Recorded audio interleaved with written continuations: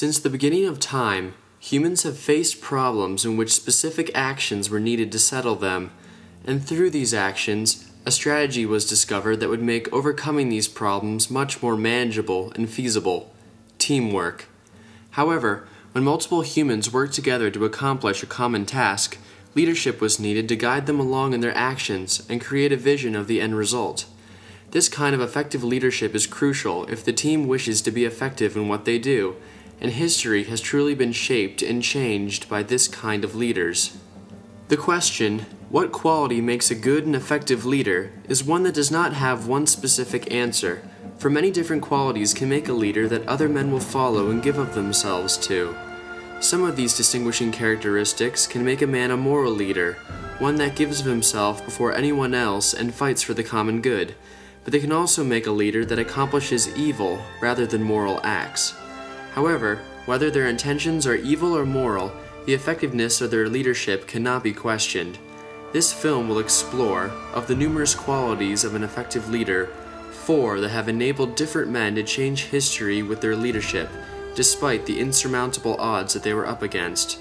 These men were William Wallace, Joshua Lawrence Chamberlain, Abraham Lincoln, and Adolf Hitler, 4 leaders that changed the world.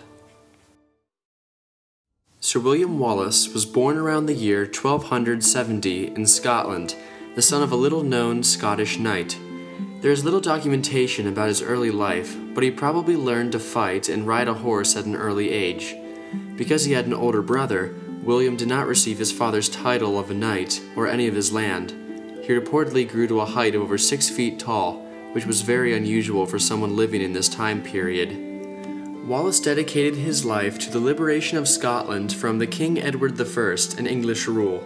King Edward served as arbitrator for the Scottish throne and tried to make Scotland fight for him against France. This turned the Scots against Edward, since they did not want to fight his battles.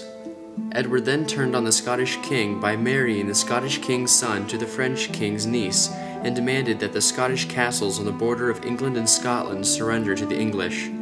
After the Scottish refused to surrender, it was only a matter of time before there was a war. Edward marched his armies to Scotland and conquered the country in 1297. The Scottish people, including William Wallace, soon began to defy the English rule. Wallace recruited some followers and began to attack the English, and, in May of 1297, he and his men avenged his father's death by killing the knight who was responsible. By killing a knight, Wallace had become the king's enemy. Wallace soon had a small army under his control that attacked garrisons of English troops throughout Scotland and achieved many victories, such as that at the Battle of Stirling River. He was a brave and charismatic leader, as well as a great warrior and an intelligent tactician. Soon, Scotland was almost free of the English forces that had taken it over. Wallace had the power to unite the knights and commoners of Scotland in the fight against the oppression of the English.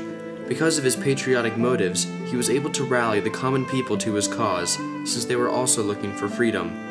Wallace began to invade England in October of 1296. After returning to Scotland, he was given the title of Guardian of Scotland. However, Edward came back to England from France about this time and decimated Wallace's army. Wallace was forced to relinquish his position as Guardian and retreat into the forest nearby. Edward acknowledged Wallace as a traitor to the English crown and pursued him throughout Scotland.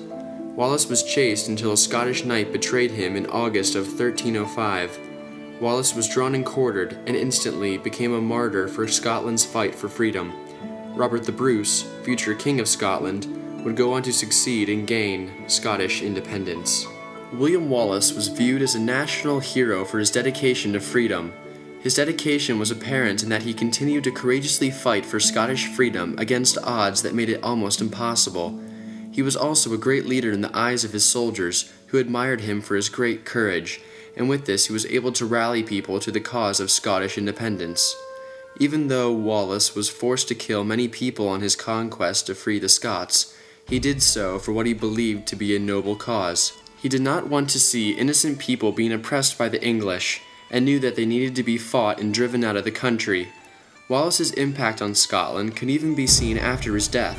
By killing him in such a barbaric way, Edward ignited the passion of the Scots rebellion, even though he was trying to crush their morale. In one action, he had gotten rid of one of his enemies and made many more enemies in the process. William Wallace was a great leader and hero of Scotland. His contributions to the Scottish freedom remain an important part of the country's heritage and will never be forgotten. He believed in what he was fighting for and was a great leader in that respect. The National Wallace Monument overlooks Stirling Bridge, one of the places where Wallace fought his battles in the name of the freedom for his country. Since the stakes are high in any war, good leadership is crucial to any military. These military leaders have not only the duty of leading their men in order to ensure their survival, but they have the more important duty of ensuring the protection of their nation. Centuries later, as the American Civil War threatened the United States of America with disunity and secession, the northern United States needed good military leaders to fight for it and ensure the preservation of the country. Of these men, Joshua Lawrence Chamberlain proved himself to be an effective leader in combat with many distinguishing characteristics of his leadership, one of the most effective being selflessness.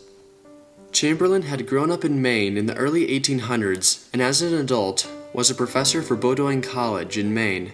After the Civil War had begun, Chamberlain took a leave of absence from his career and volunteered for the Union Army in 1862, despite the fact that he had a family.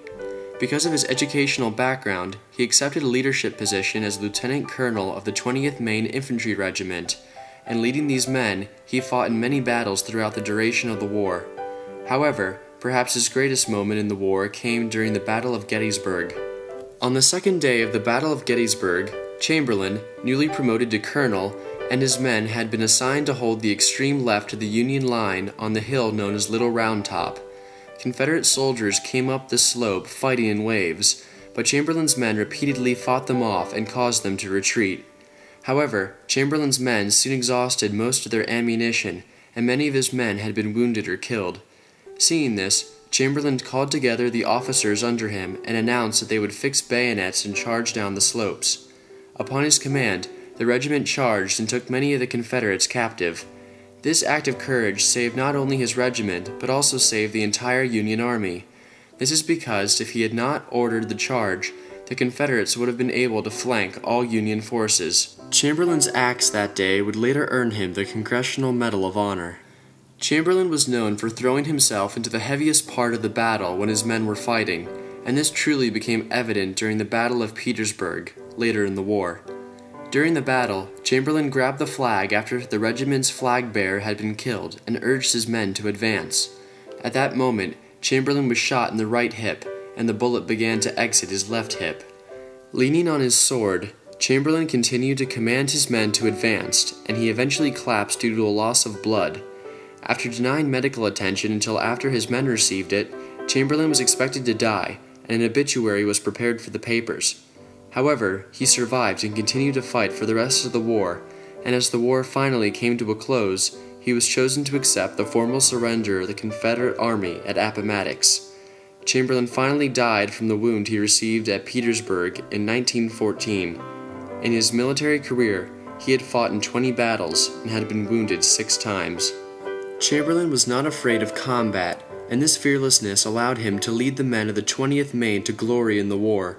Also, the selflessness that he displayed toward his men not only gained their respect, which is crucial for a leader, but also followed what Chamberlain knew to be morally right. The selflessness has not disappeared from the leaders of this military. Joshua Lawrence Chamberlain had it when it counted, and truly, the effects of his leadership will live as long as this nation.